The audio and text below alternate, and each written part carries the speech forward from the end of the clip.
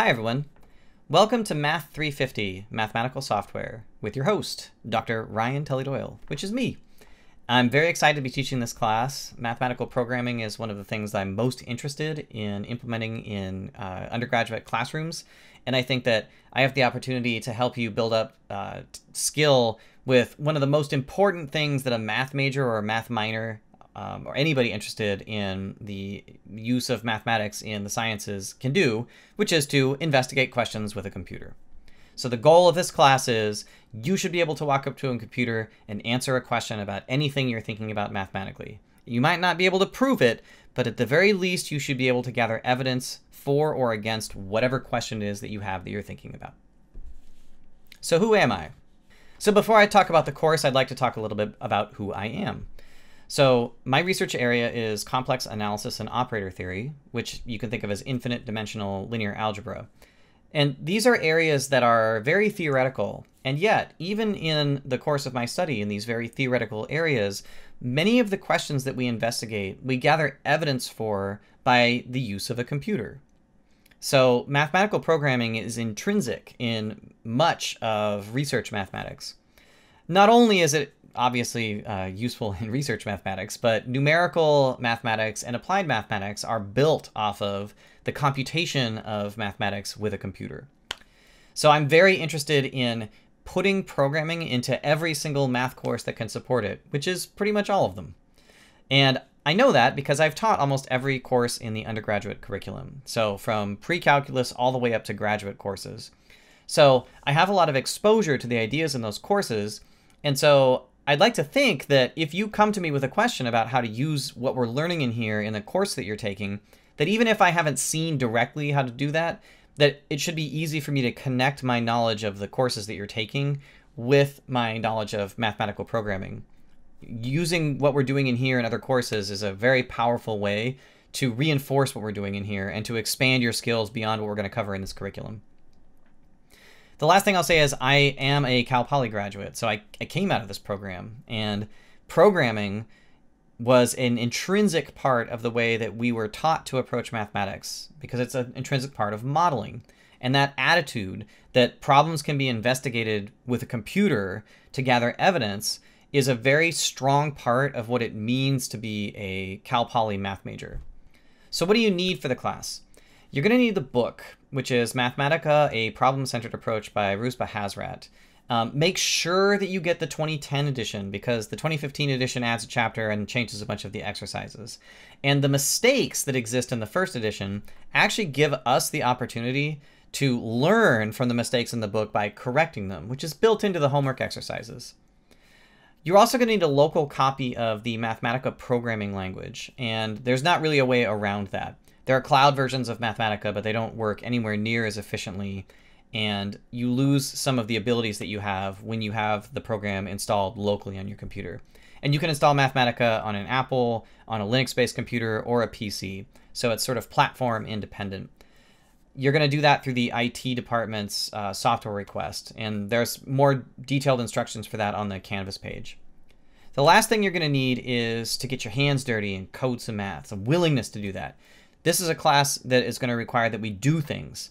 And doing things that are new is hard and requires some struggle. If you're not struggling with the material, either you're a brilliant programmer or you're taking the easy way out and looking at how the book does things a lot of times. The value in this class comes from the effort it takes to take a problem in mathematics and translate it to a problem in computer programming. So the structure of the course is pretty typical. There'll be homework consisting of Mathematica notebooks weekly. There are weekly quizzes. There's one exam. There's a capstone project which will cover a deep and complex mathematical question, but broken down into little pieces so that we can investigate, explore, and make a conjecture about a complicated mathematical question, something that approaches the level of a real research question. And then there'll be a final exam. The exam and the final will consist both of the answers to handwritten questions, which will be submitted as PDF files, and the answers to programming questions, which will be submitted as Mathematica notebook files. Okay. There'll be more information about this as we get closer to those things, the exams, but with the quizzes, exams, and final, that is the assessments for the course, because this class is asynchronous, my philosophy on that is I should give you a window of times when you can take those assessments and then a time limit from when you start the assessment. So I might open a quiz on Friday and collect it on Sunday, or set it due on Sunday, and you can take it any time in between Friday and Sunday, but once you start it, maybe you have 30 minutes to complete. The time limits are there specifically to make sure that these assessments are tight in scope. If I didn't have time limits, I could ask enormous exams. So I think students tend to prefer more constrained exams, but with time limits involved. So what are we going to do in here? Well, we're going to build our mathematical programming, and we're going to understand something about how the Mathematica language specifically works. But some of the areas that we'll touch on that we've seen in our earlier classes include things like number theory, calculus, and differential equations. And so this is some example of what the code looks like in Mathematica. In fact, Mathematica's prime characteristic that we care the most about, its strongest characteristic, the thing it does better than any other algebraic or computer algebra system, is it has the best symbolic engine of all of them. And so what that means, if you look at the differential equation down here at the bottom, we can put a differential equation into dsolve, which just means differential equation solve. And what comes out is something that looks like a symbolic solution to the differential equation, just like you would have gotten if you had done it by hand. Now, this is not a math course in the sense that we're learning a new area of math. So I can't assume anything other than the prerequisites it took to get into this class, which is why I'm just showing you number theory, calculus, and differential equations. We're also going to talk about vector calculus. We're also going to talk a little bit about linear algebra, especially matrix algebra. And we might do some work on partial differential equations or systems of differential equations. If you have questions about deeper areas of math or courses that are further along, say complex analysis or real analysis or modern algebra, you should ask. Those of you that are in those courses right now or plan to take them in the future would be well served by seeing how Mathematica extends to those areas. I just can't require it because I can't assume that everybody in the class has had group theory, for example. But if you want to see how group theory works in Mathematica, I would be happy to talk about that when we get there. So what does the course look like in a given week? You're going to get 2 or 3 of these little video lectures where I will be on screen with a Mathematica presentation.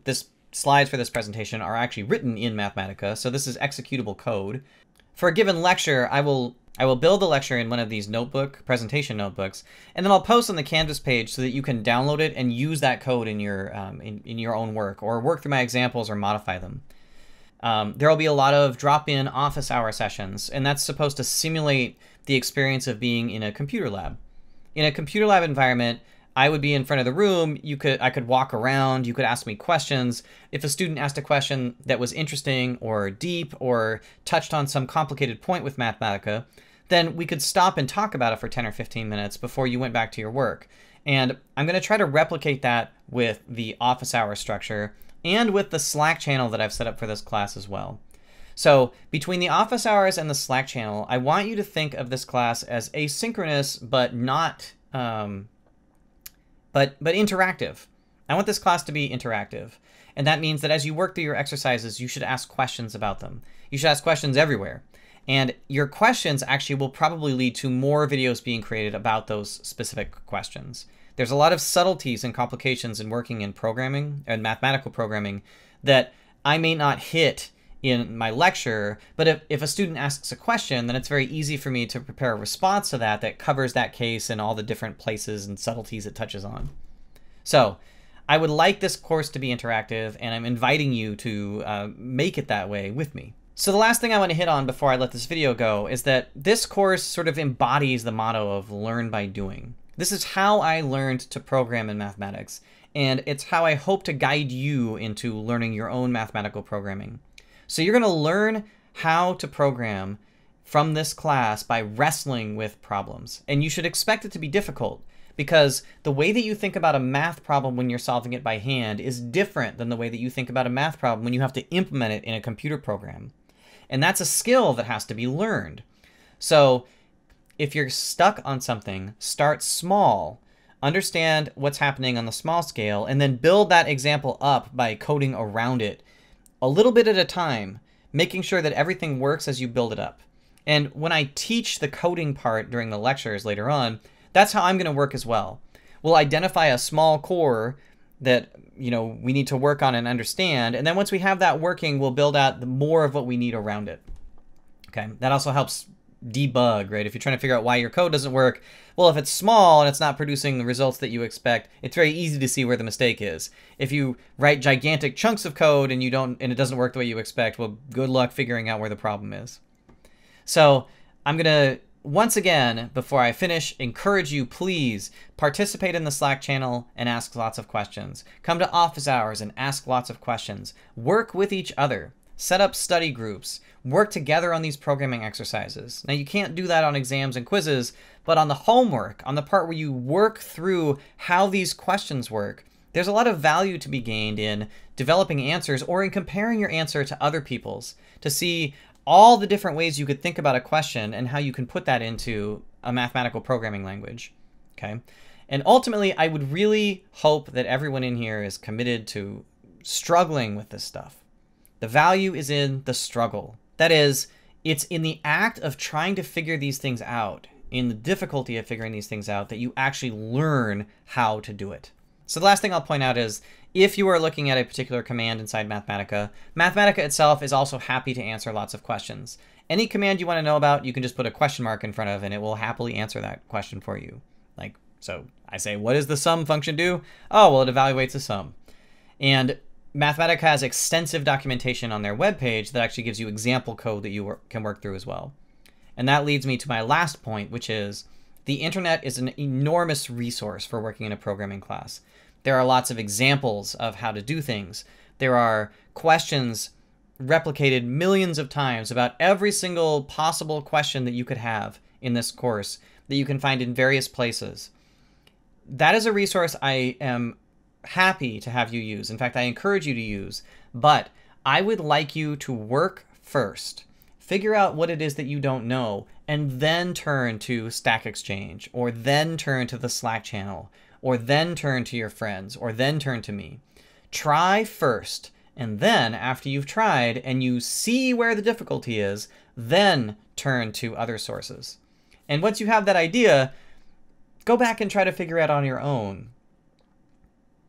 So I think that goes along with how I think you should approach the course, which is as you work your way through the textbook, and you should be working your way through the textbook, the assignments are going to be to do every problem and exercise in each chapter. The way the book is set up is, as you scroll your way down through the chapter, there will be problems which are solved by the author and exercises which are not, sort of stitched throughout the chapter. You should have your Mathematica notebook open as you go through the book so that you can solve those problems and exercises as you step through, right? You should interact with the book as well in the way the book was designed to do. Then most of your homework will be done. And plus you'll know that the tools that you need for a particular problem are right around where that problem was asked. All right. So I'm looking forward to interacting with you. I think this class is going to be a lot of fun. I've been looking forward to it. And you should expect another video from me shortly. So take care.